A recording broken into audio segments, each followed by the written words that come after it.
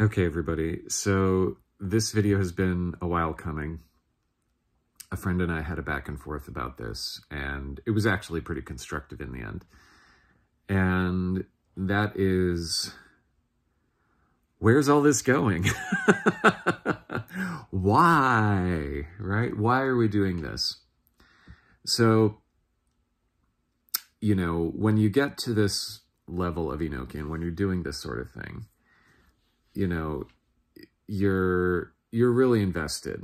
And at first, you know, I know that from at least my experience of this is that you do get a little bit obsessive, and the current of the energy is very powerful. It's very welcoming. And it's very affirming. And I've mentioned in earlier podcasts that the angels are pretty flexible when it comes to your own personal beliefs, right? So there's a few issues here, one of which is to watch it to make sure that your own ego doesn't, you're not just doing this for your own ego, right? And that's a thing to always be questioning. So, and that's good, you know, let's do it. Let's check that. And the only way to really check that is with friends. So, which is why I'm particularly open to friends giving me feedback. So the real question is then, okay, you have to confront you have to confront what's being raised. And so why? Why do Enochian? And why specifically am I recommending this path? So one of the things to bear in mind with Enochian is that we're getting all types of people coming at this because it has a very strong reputation in the magical community of being very powerful, very effective, and so it's very easy to get lost in the results. And even somebody who was as messed up as Aleister Crowley really recommended not lusting after results, right? So what are the, or better yet, why go after this at all? Right? If it's not results per se, although obviously we want to do things that are effective, we don't want to just waste our time. But if it's not tangible results per se, what are we doing? Right? So if you don't understand why I point you towards wisdom, I don't know what to say. I don't know what else to tell you. If you don't understand that not seeking wisdom is by definition foolish, I'm very sorry. Maybe reflect on foolish choices. Obviously, we can learn from everything, but there are some foolish choices that we never recover from, right? And it's easy to overlook the positive consequences or the non-negative consequences of being wise. So that's the first thing. The other part I will say of this, and I'm really drawing on my Buddhist background here in pairing these two, is that if you are not compassionate, then you are by definition falling into that ego trap that I mentioned earlier. So, and I'll stick with Buddhism for a second here. Compassion and wisdom in that tradition, they feed on each other, right? One, the more compassionate you are, the more you're realizing, oh, I want my compassion to be effective. And the wiser you get, the more you realize that it's not just about you. You need to actually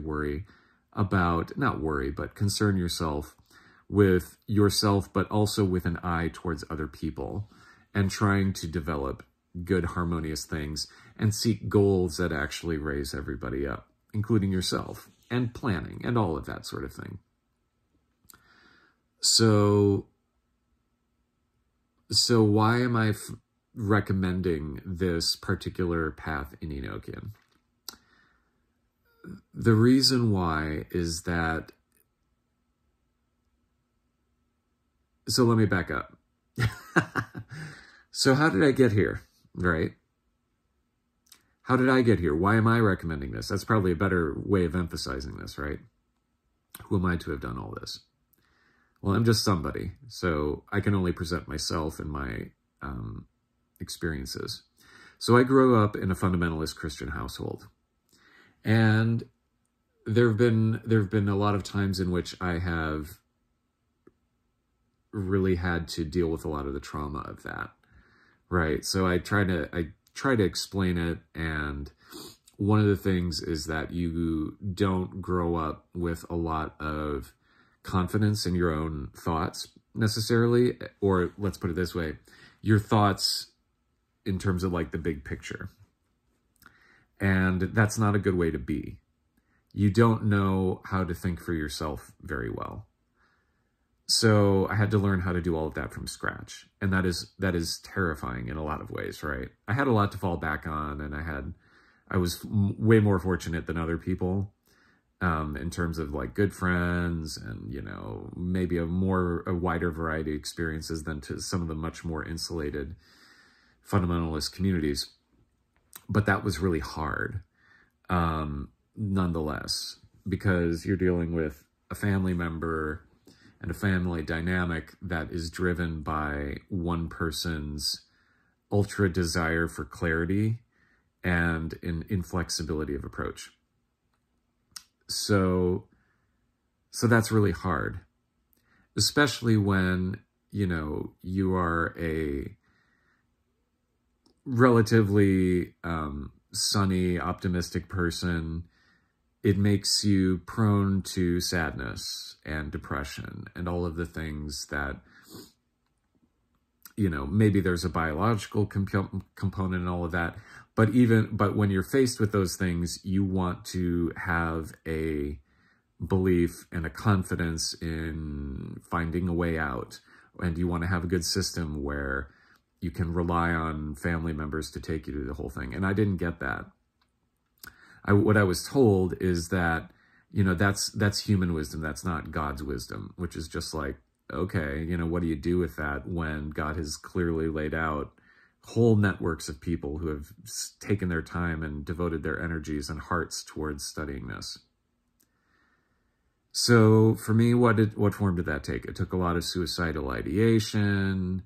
The form of that. It took the form of a lot of depression when I was younger. And as I started to break free from that, I really had to take a look at everything and really try to build up a sense of what reality is from the ground up. And I was open to everything. And that was, looking back, that was probably more courageous than I realized.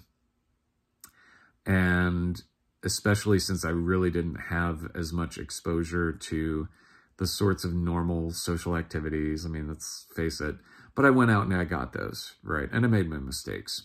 And at times it was pretty painful. Eventually, you know, I got in situations where, of course, you know, addictive personalities in my family, you know, not addictive. Well, yeah, addictive personalities or addictive tendencies, they cropped up.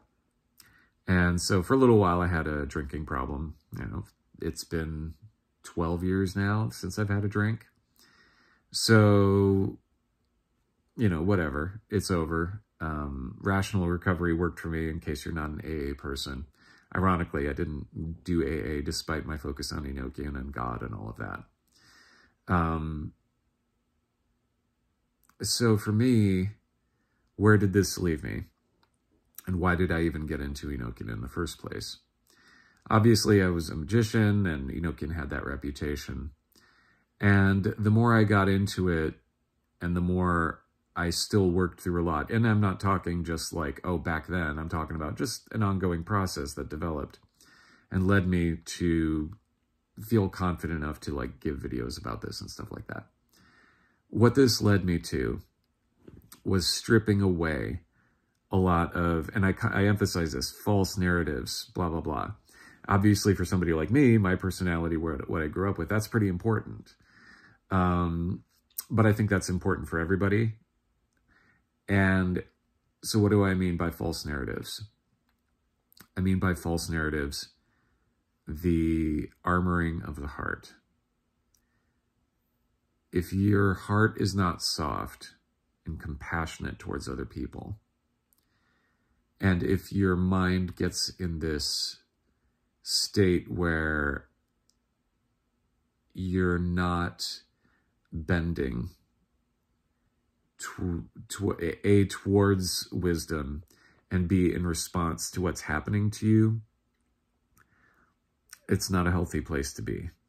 It's just not. Psychological health is really defined by resilience and ability to bounce, to reform a normal state in response to trauma, something coming in and deforming you, right? So why, though?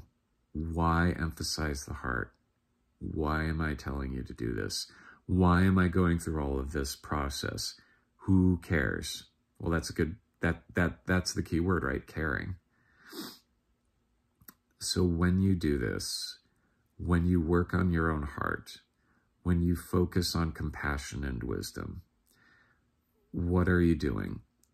First and foremost, you are following God's commandment to love your neighbor as yourself, and also love God. Now, I know that there are a lot of different people from different beliefs in here who immediately have shut it off. That's okay, I don't mind. Me personally, I think that God is everywhere. God is everyone. I don't care if that's your belief or not. You know, you don't have, whatever like model you choose to have, that's fine with me. I think becoming a more loving person, by definition, you're also plugging into this universal love or this principle of love. It doesn't really matter to me. It's not that, you know, I don't care what I believe. I don't care as much what you believe. I care that the principle of love is moving through you, that you are receptive enough to that principle, that you are better at giving and receiving love. That being said, getting into Enochian for myself, I'm particularly emphasizing the aethers because it was through that process that I was able to, I'm not saying I was not loving, I was, but I think the aethers really stripped away everything that was not in line with this clear mind that allows the fullness and richness of love and unity and compassion and wisdom, all of those things. It allowed the rising, or the stripping away of everything that was not that clear mind. When you maintain it, that allows you to be connected with everybody else and everything else, and the universe as a whole, right? And there's a whole bunch of knock-on effects. I mentioned the rainbow body sort of in passing, but that's actually a really fucking big deal.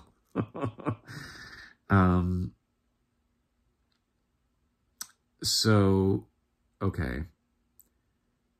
So for me, I'll just speak about what that experience is to me, and you can take it or leave it. I'm not here to tell you what or how to believe. I'm trying to show you a way of being that, for me, Enochian really opened up and allowed and expanded, right? So yeah, leaving fundamentalist Christianity. For a while there, I didn't identify as a Christian per se. I'm more comfortable with that label now, just realizing that other people have taken it and really twisted and perverted it. I don't belong to a church. And obviously I maintain a dual practice, so probably, you know, there's a lot of people. There's one person in particular who is trying to tell me how I really ought to believe and how I don't know the cosmologies. It's like, dude, I get it. Okay. If that's the hill you're gonna die on, just don't. And I had to mute him because he was just being really negative. And it was sad, you know, having to do that. I don't like doing that, but people come at me. What can I say? Mars in the 9th. So Okay. So for me, what does this ultimately lead to? So I talk about the universal principle of love. I like, having gone through the whole process of undoing a paradigm and redoing it, like that's no big deal. What have I landed on? Because why not? Let's just cut to the chase here, right? I think that as a human being, it's really important to love and be loving. At the very top of the ensigns of creation, there's Venus, planet of love. What's that phrase? Love conquers all. Okay. So it's a good place to be for yourself, even in the midst of suffering, maybe even especially in the midst of suffering and really hard times. It's important.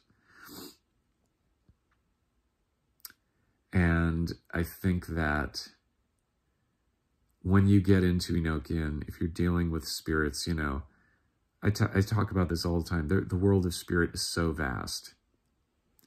So you have choices to make, What choices are those? Are you going to go with entities that, aren't building you up, aren't teaching you wisdom, aren't giving you a good place to go? Or are you going to focus on, just like in the mundane life, your own mind, right? Are you going to focus on the bad, the negative, or the pointless? Or are you going to really seek something higher, for lack of a better term, or better, for lack of a better term? Something that grows you is probably the best term. That's important. So going through this whole process, just finally putting a fine point on it, I'm taking you through a process of Enochian that helps open the heart to something that's always been there. What is that? The pure simplicity of being yourself as you are, spiritually naked as part of this wonderful universe. Neither more nor less. And yes, we have the potential to grow, and that is part of us, and that is something we also stand naked in. And in so doing, we can always be close to God. Because we're never apart. We're always one with God. All is one. And that's something that's easy to forget. But for God, he doesn't forget, He's universal. And so for me, that's what the whole point is. Learning to love, opening your heart, softening yourself so that you can, whatever name you want to put on it. Some people are more comfortable with universe and whatever. A lot of words that we have, they're just the society and ads and televangelists and all that. They've really, in my view, corrupted what is really very simply and easily there. A God, a divine force that you can both experience really directly in Enochian, but there are so many paths that you can do this in. The still small voice, prayer, allowing, keeping your mind quiet, meditation. You get very, very close. Not so much that you're never not close, but your awareness gets much closer to what is always there. A profound, profound, loving principle, loving universality, for lack of a better term, that is God. And if you don't believe that, that's your call. It's what I believe. It's what I've experienced. All right. So 20 minutes is my limit. My love to you all. God is always available. Always. Even in the midst of it all. So the problem is that we have very human reactions that serve us very well as a general principle to keep us alive, but that we also have the opportunity at any given moment to detach from. So whether it's Enochian, if you're very big into Enochian, give yourself permission once in a while to do a simpler version of reaching out to God. It's something I do a lot. Not as often as I should. What can I tell you? But give yourself permission to do that. But this is really mainly because I know Enochian. A lot of people are drawn to it. I wanted to give my own take. And to really explain where I'm coming from. Everything that I'm covering is covered in the John Dee diaries.